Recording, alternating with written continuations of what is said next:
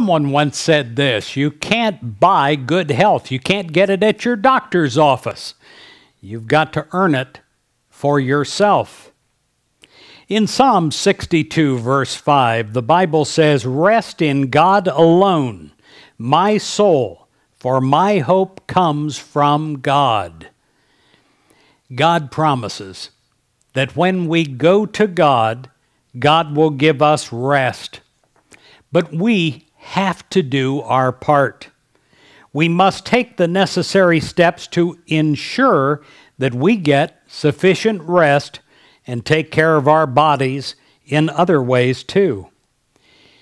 Each of us bears a measure of responsibility for the general state of our own physical health.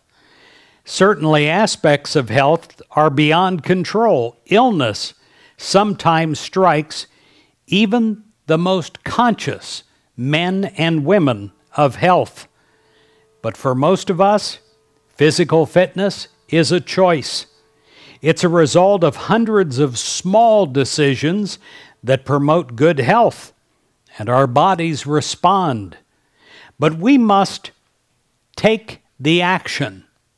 If we fall into bad habits and undisciplined lifestyles, we suffer the consequences. It is accumulative. So today, treat your body as a priceless asset. And I'm going to repeat that. Your body is a priceless asset. It is the most valuable asset that you have. It is on loan from God. So, my friend, take care of yourself because you belong to God and you're using what you have for a while.